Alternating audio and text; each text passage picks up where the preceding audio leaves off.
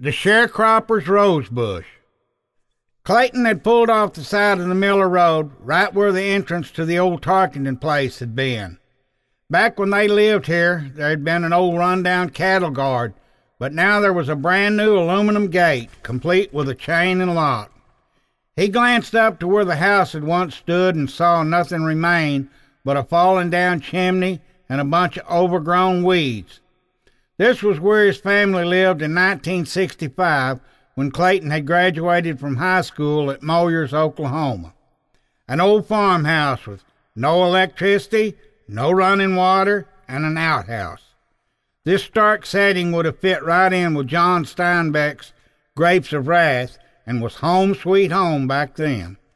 Clayton didn't really see any reason to walk the 50 yards up to where the house had burned down, but he had already come this far, so he decided to go ahead. He climbed over the locked gate, walked up to where the house once stood, and kicked around through the ancient burned-out rubble. Clayton had no idea what he expected to find.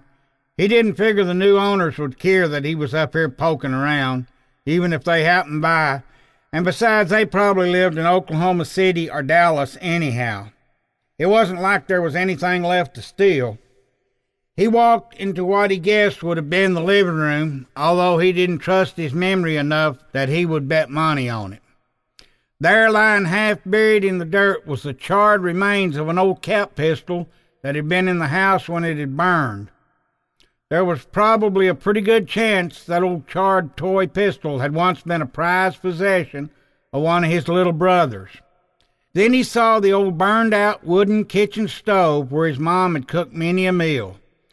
Since he remembered where it had set against the north wall of the kitchen, he was now able to orient himself, and all of a sudden he was back in the old home place instead of standing in the middle of a cow pasture out on the Miller Road.